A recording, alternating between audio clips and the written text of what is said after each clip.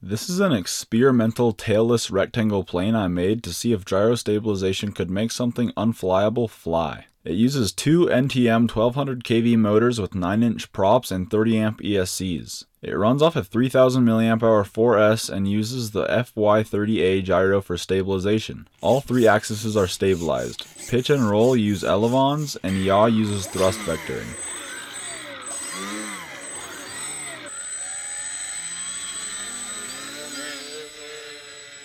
Once in the air, this plane flies very uniquely. It's pretty controllable, but it definitely has a lot of funky flight characteristics. You may notice a pulsing sound from the motors. I believe this is because the PWM signal from the FY30A was not completely compatible with the DJI ESCs.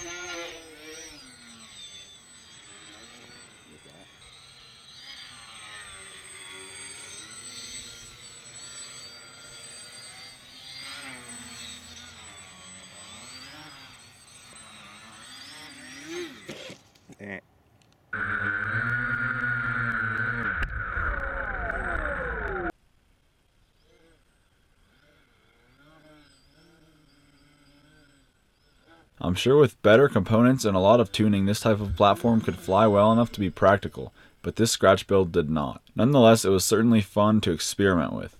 Thanks for watching, bye.